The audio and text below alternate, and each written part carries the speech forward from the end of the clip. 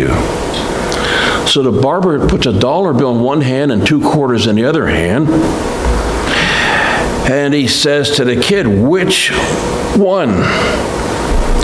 And the kid chooses the 2 quarters. And he says, what did I tell you? That kid never learns. So later on, the customer leaves. He sees the young boy coming out of the ice cream parlor across the street, licking his ice cream cone. And he said, can I ask you a question, young fella? Why did you take the quarters instead of the dollar bill? And the boy replied, because the day I take the dollar, my game is over.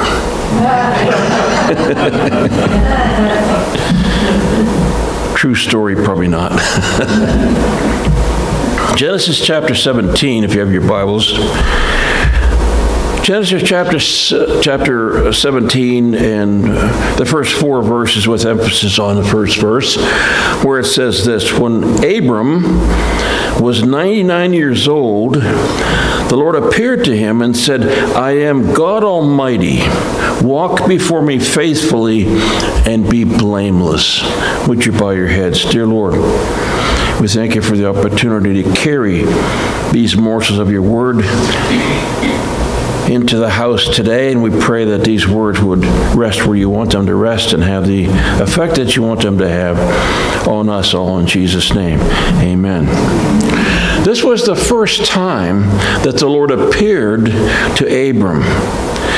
There were other encounters, but this is the first time Scripture says that he appeared.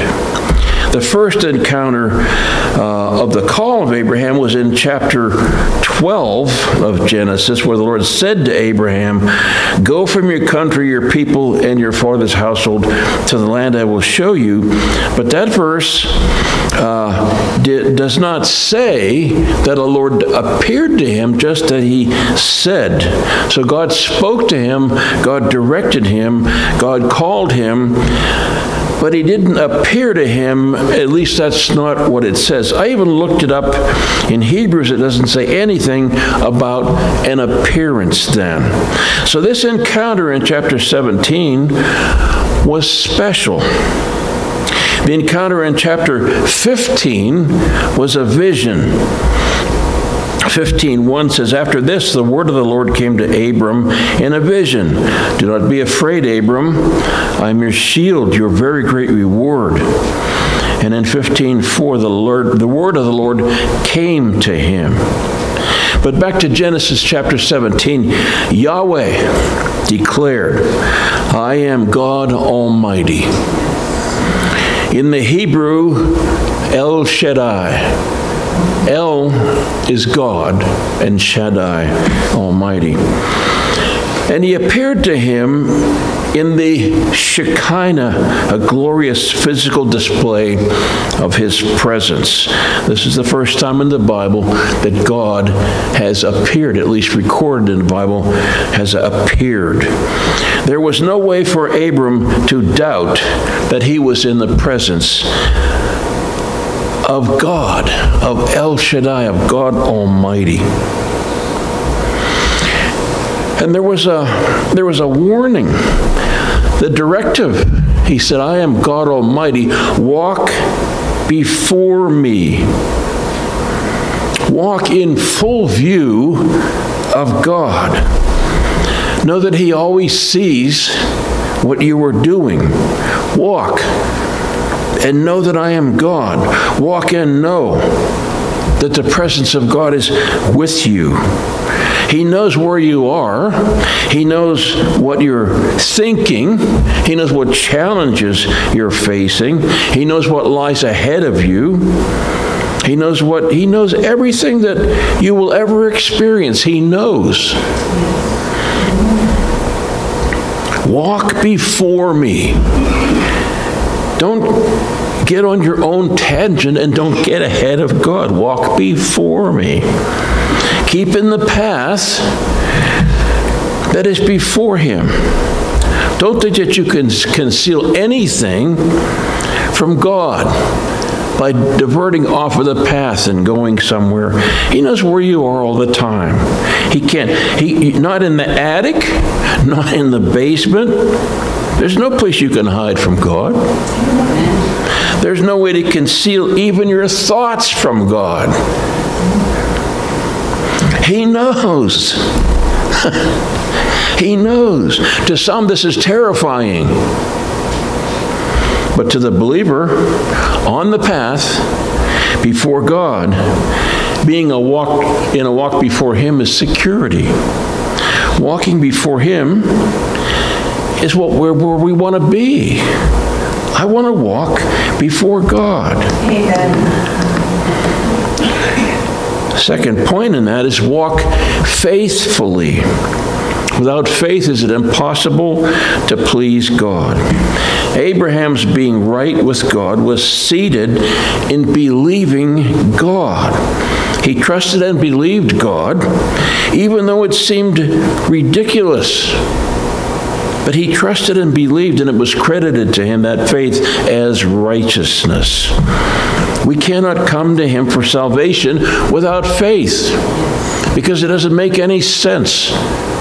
Does it have to make sense? It's God's Word. It doesn't have to make sense. We just do it. The world wants to make sense of everything. But then our walk will be different if we come to Him in faith, if we trust Him completely. The walk we were on before that is not going to be the walk we're on now.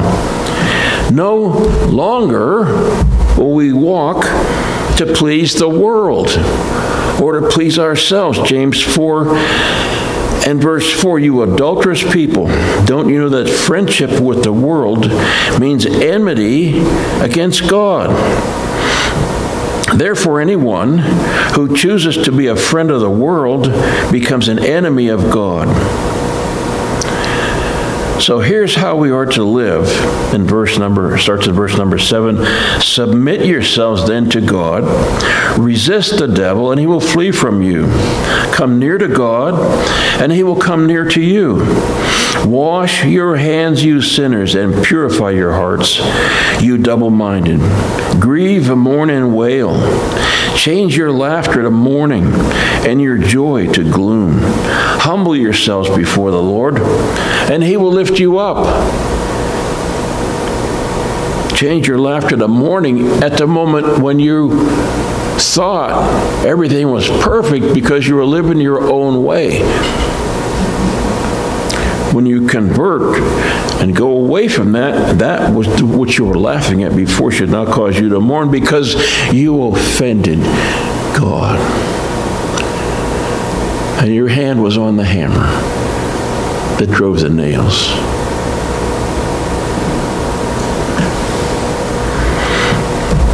Number 3, and the directive was be blameless. I am God Almighty. Walk before me faithfully and be blameless. Hebrews 12:14. Make every effort to live in peace with everyone and to be holy. It takes an effort to be holy. Without holiness, no one will see the Lord. A blameless walk before God is a holy walk. The world is ungodly and unholy. Those in the world please the world's ungodly system, which is getting more and more ungodly. A good example is this gender business. To the holy, this is vulgar and disgusting. So is abortion, so is gay marriage. The alphabet people are ungodly. At least what they hold dear to them. But they can be saved, and they are. They get saved. To be blameless is to be sanctified, to be in the process of coming nearer to God and farther away from attachments to the world. Without holiness, the Bible says, no one will see God. That's in Hebrews chapter 12 and verse 14. Back to Genesis 17 and down to verse number 16 of Genesis 17. I will bless her, referring to Sarah, Sarai was her name at that point. I will bless her, and surely will give you a son by her. I will bless her so that she will be the mother of nations. Kings of peoples will come from her.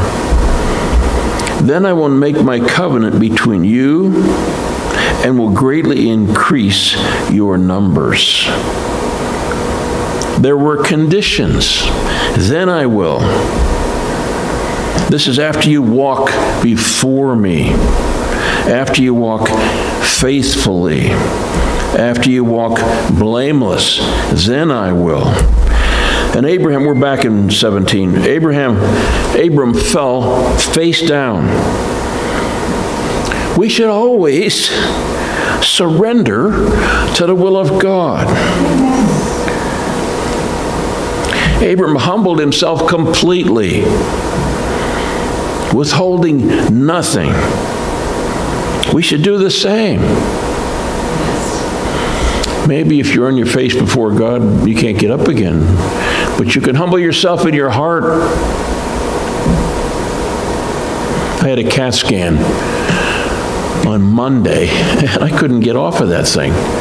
The nurse had to put her up, or the radiologist, whatever the CAT scan, had to put her arm on my back and set me up on there so I could get up. The CAT scan was negative, by the way. There's no argument that you can win with God. No argument. The world thinks they don't need God. They're being foolish. The world thinks they know better. Marxism, socialism, communism.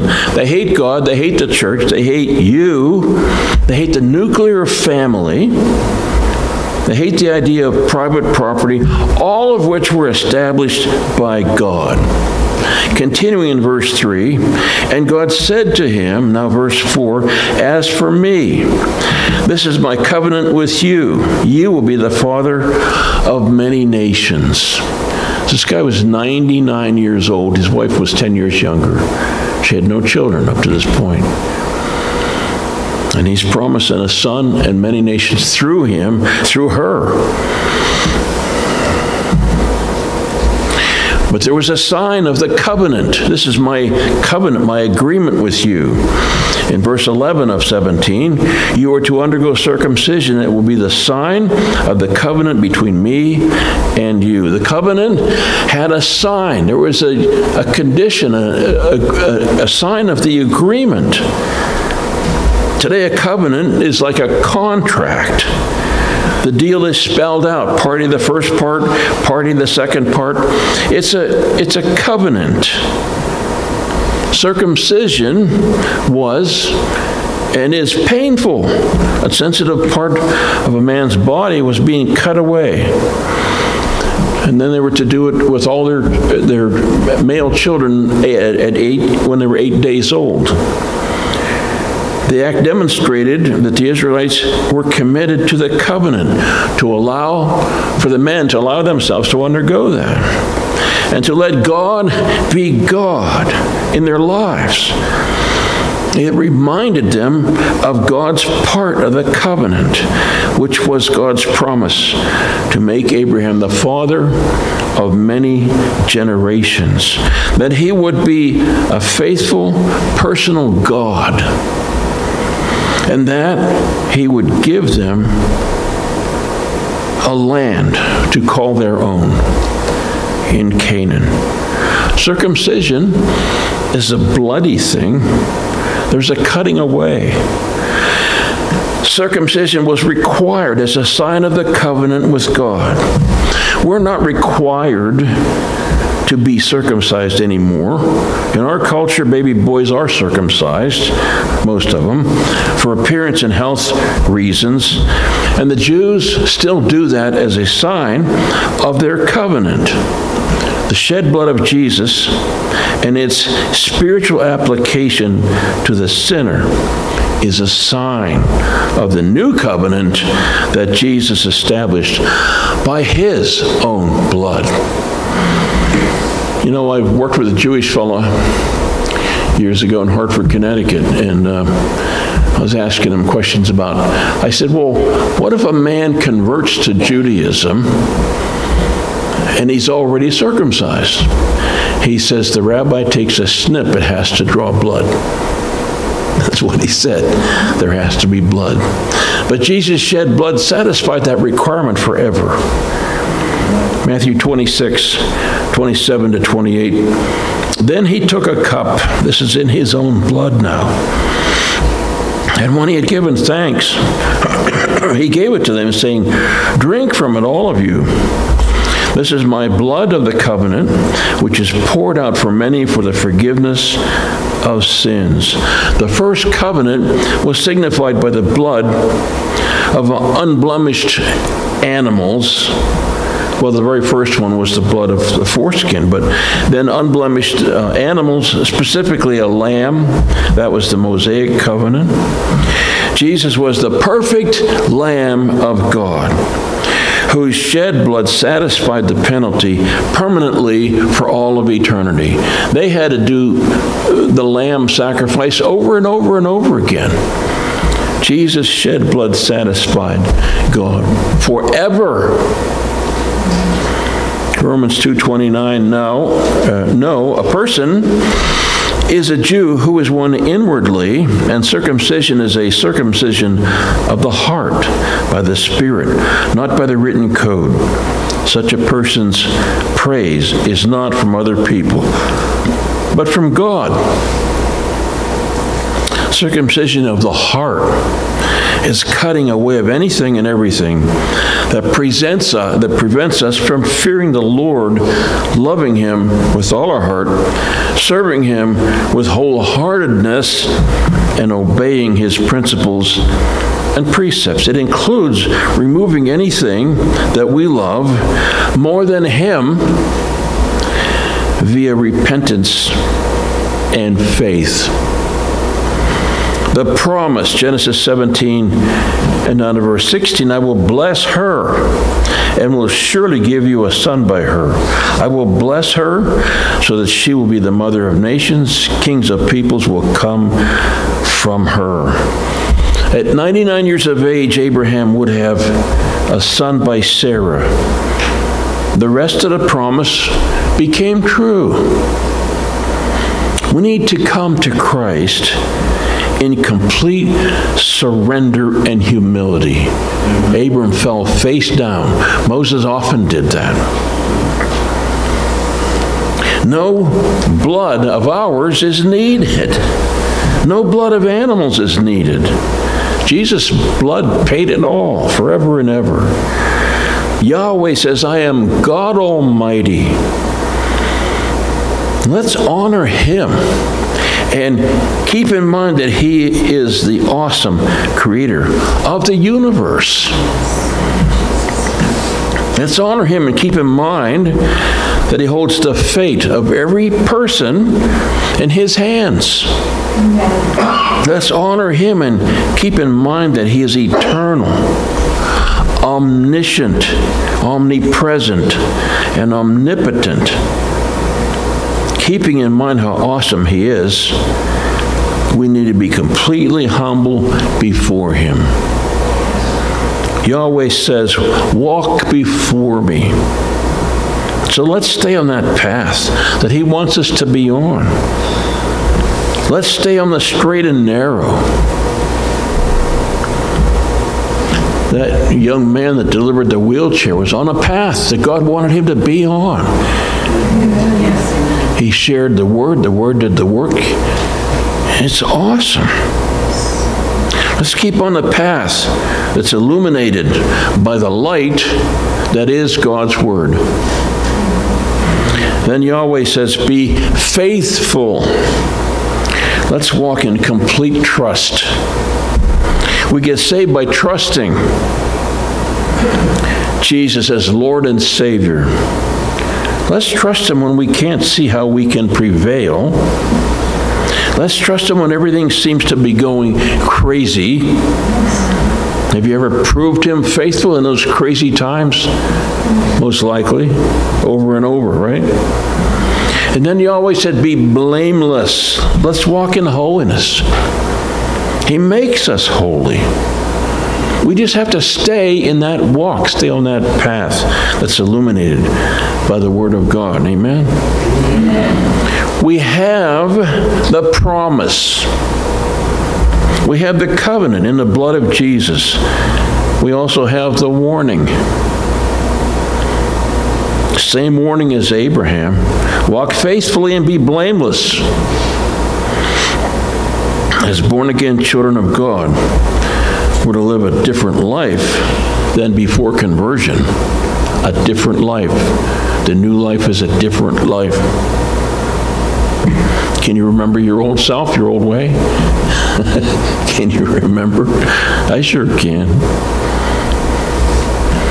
And I was a bad person because the Bible says there is none righteous. But I didn't, I wasn't an axe murderer. I wasn't a drunk. I wasn't a drug. I wasn't any of those kind of prominent things. But I was on the wrong side of God, and that's all it takes. Yes.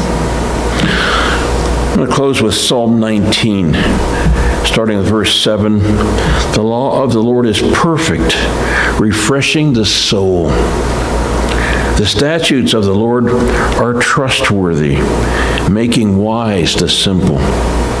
See, if we're wise in our own eyes, then that doesn't penetrate. Verse 8, the precepts of the Lord are right, giving joy to the heart. The commands of the Lord are radiant, giving light to the eyes. The fear of the Lord is pure, enduring forever. The decrees of the Lord are firm, and all of them are righteous. They are more precious than gold, than much pure gold. They are sweeter than honey from the honeycomb.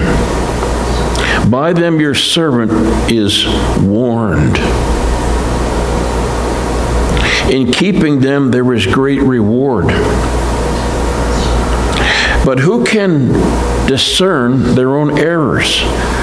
Forgive my hidden faults. Keep your servant also from willful sins. May they not rule over me. Then I will be blameless, innocent of great transgressions. May these words of my mouth and this meditation of my heart be pleasing in your sight, Lord, my rock and my redeemer.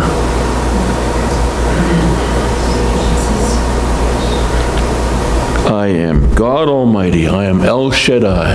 And it was an appearance. There never had been an appearance, at least not recorded in Scripture. Walk before me. Walk faithfully and be blameless. That's a challenge for all of us today. He is God. We shouldn't have a flippant attitude about God. He's God. Walk before me. Blameless. Would you stand?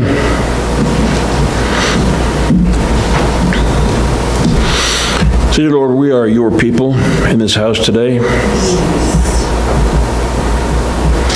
And we are doing our best to be blameless before you, Lord God. But we pray that you will always show us a wrong turn. Show us when we're off the path. Show us, Lord, the errors of our ways, because there will be some. Show us, Lord. Help us to always come back to you, Lord, when we stray, to always be in your fold, to always humble ourselves, to always be illuminated by your word, and to be always willing to do your will and to be your servants, Lord. We thank you for your great salvation. We thank you for this church, and we pray that you will increase this church and to increase it in holiness, Lord, and repentance. We are your people. We offer ourselves to you, Lord. Bless each one, Lord, as they go forth today. Bring us all back in triumph next time we meet. In Jesus' name, amen. Blessings, everyone.